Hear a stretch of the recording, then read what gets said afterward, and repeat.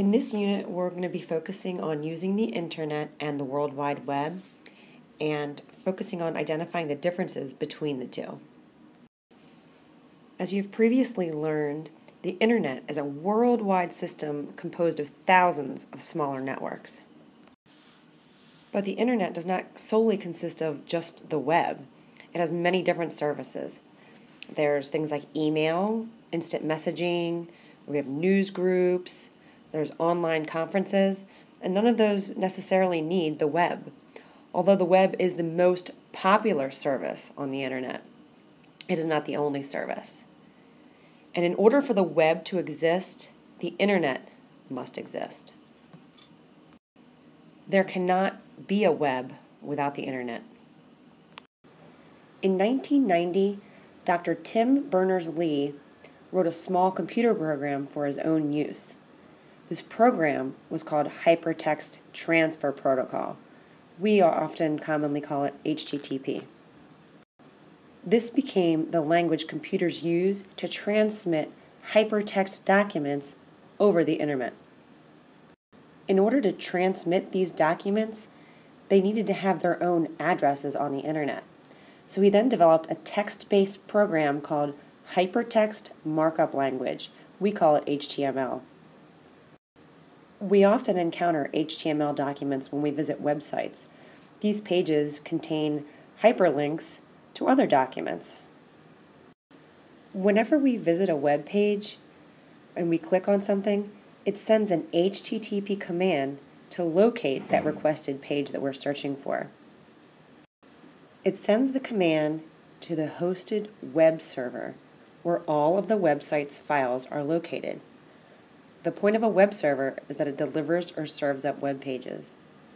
This web server then sends those pages back to us, the user, so we can see them. In 1993, the number of people using the web increased significantly. This was because Mark Andreessen developed the first graphical web browser. This was called Mosaic. In 1994, he co-founded Netscape Communications. With the new graphical web browsers available to everyone, the web became extremely popular, and the phrase Web 2.0 was coined. It's also called participatory web. This means that users can not only view data on the web, but they can also modify it. Think of things like blogs, discussion boards, social networking. You're not just reading information, you're inputting data as well. Sometimes when you're on a website and you're trying to download a program, it prompts you for ActiveX. You need to enable ActiveX. These are a set of rules that controls that program that you're trying to run in your web browser. There are also small text files called cookies. Websites like to use these and put them on your computer to store information about you. For instance, let's say you're going to Facebook and you put in your email address and your password. Sometimes you're prompted asking, do you want to be remembered on this computer? And when you check yes, it saves a text file called a cookie on your computer. That way, every time when you go to Facebook, you're already logged in. A digital ID, otherwise known as a digital certificate, is an electronic signed statement verifying the identity of a person or company. A certificate is designed to prevent fraud or other illegal activities. Another good way of protecting your data is encrypting it. When data is sent over the internet, it's sent in packets. And along its travels, there are chances where these packets can be intercepted. So encryption is the process of converting those text files into a completely unrecognized format when it's sent. But the data is converted to plain text when it reaches its destination. This is very useful when working with credit card purchases. Every website that we visit has its own unique address, or an IP address, Internet Protocol address. A domain identifies a website on the internet, but it's the domain name system that actually converts the domain names into those IP addresses. File Transfer Protocol, or FTP, is a way two computers can transfer files between each other. This can be done without even using the World Wide Web. But in order to even be able to FTP, we need to have a connection to the internet. We need to use an internet service provider, or an ISP, to be able to get that connection. Some common ones that we use today are Comcast, Verizon, Sprint. These companies provide the internet connectivity for us. Now, we're all familiar with media files and music files, but there's also podcasts. People publish podcasts usually to give information to others. Many times professors will create podcasts for students so they can download these podcasts and listen to them at their leisure. SSL is a protocol for managing the security of your messages over the internet. If you were to look in your email settings over your phone, you'll notice that there's an SSL setting in there. Now, we already talked about how an IP address is the address of a website. Well, a URL is the address of a web page, Uniform Resource Locator. So here is an example of a URL. The HTTP indicates the Hypertext Transfer Protocol. The www indicates that it's on the World Wide Web. The Crowell.com is the domain name.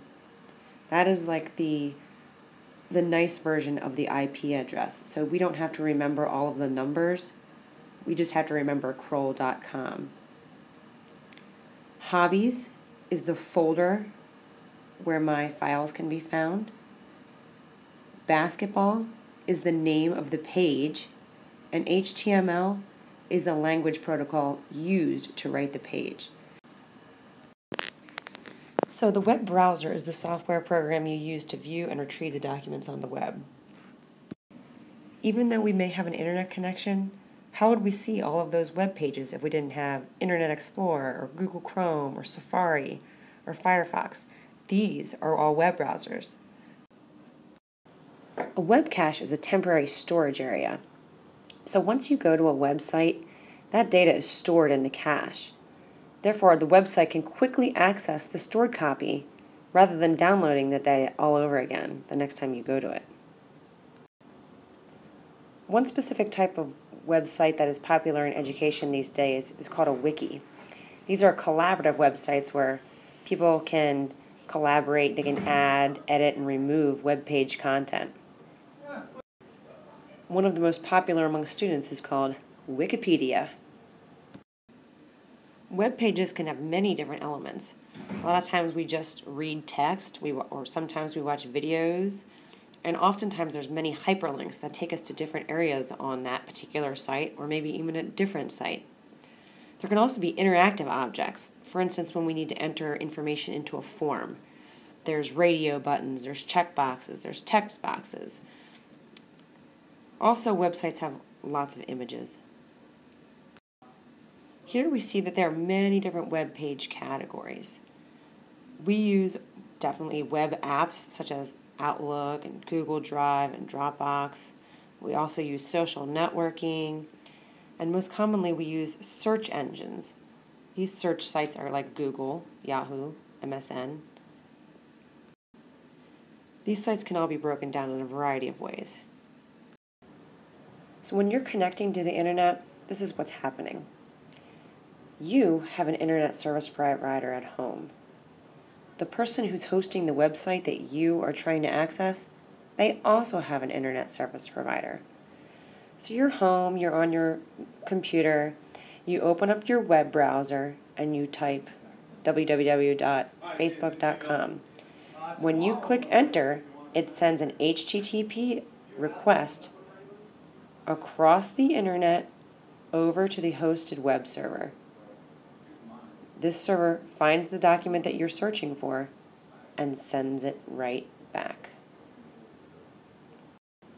When using a web browser, here are a couple basics you might need to know. Take a couple minutes to reflect how different your life would be had Dr. Berners-Lee not invented the Hypertext Transfer Protocol and Mark Andreessen had not invented the web browser.